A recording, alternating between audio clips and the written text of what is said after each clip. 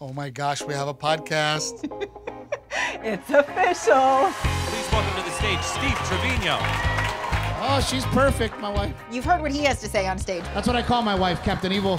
She's like a messed up superhero. If I'm ever having too much fun, she will show up. But now on Steve Trevino and Captain Evil, the podcast, you get to hear what I have to put up with. Jokes are obviously like exaggerated versions of our life. Don't make that face. They are. And now my wife has decided to remodel our home. Yeah, she watches Fixer Upper and she thinks she's Joanna Gaines. The show is basically us talking about our lives. Like recently, let's talk about how you wrecked my truck. Oh, I knew that was gonna come up. And getting a little more in-depth of the material that you see on stage. There's a particular part of the joke that really sits uneasily with me that we've actually never talked about. Why did you get a U-Haul so far away?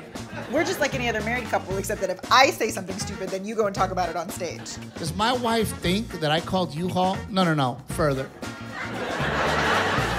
No, that one's too close.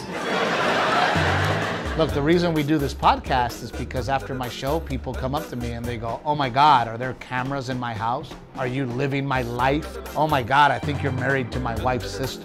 Captain Evil, ladies and gentlemen, give it a round. Captain Evil is Diane. Oh my gosh, she's my spirit animal. You're like, don't tell people from back home that we're dating. Well, because I didn't know if it was gonna stick. And I agree. I mean, there was a chance I could still meet someone with a trust fund at NYU, so I There's a big chance. wanted to keep my options open. I had a guy one time at a show and he yelled out, "You should have married a Mexican girl." I did. They don't make them like they used to.